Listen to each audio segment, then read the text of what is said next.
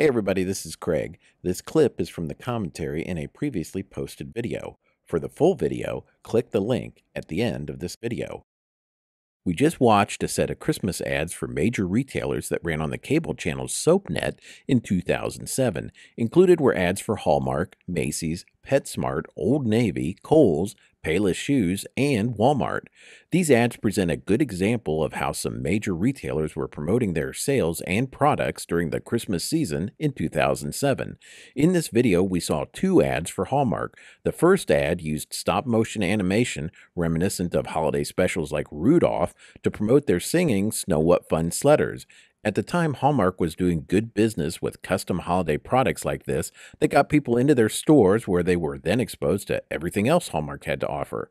But those products weren't just fun gimmicks. In the second Hallmark ad, we saw another one of those products, which was a special CD of Barry Manilow singing holiday favorites. And the ad even included Barry Manilow himself. In this video, we also saw three ads for Macy's. The first and third Macy's ads used singers and dancers with holiday music to promote their holiday sale. The second Macy's ad we saw used star power by presenting a number of celebrities like Martha Stewart, Usher, Jessica Simpson, and others as they decorated a Macy's store for the holidays.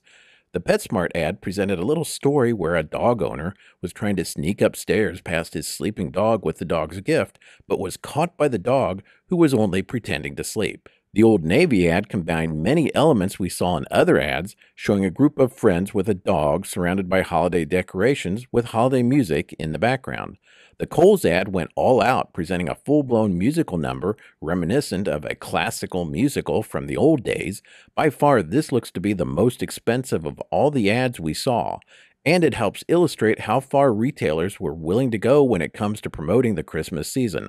All these ads took a lot of time and money to put together, and even discount retailers like Payless Shoes and Walmart presented ads with high production value and elements we saw in the other ads like holiday settings, music, and holiday scenes and scenarios.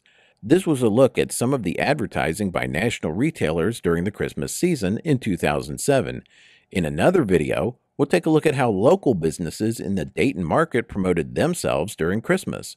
Well, those are my comments for this video. If you like these retro videos, please subscribe, give this video a thumbs up, click the notification bell, and leave a comment. All these things really help the channel. Keep watching for more retro videos like this and other retro videos like Retro Talk. Take care of yourself and look out for others. Talk to you later. Bye. This clip was from the commentary in a previous video. For the full video, click this link. Keep watching for more retro videos and commentary videos like this.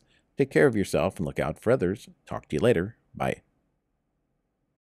This video brought to you by StockAgogo.com, Stock Photos.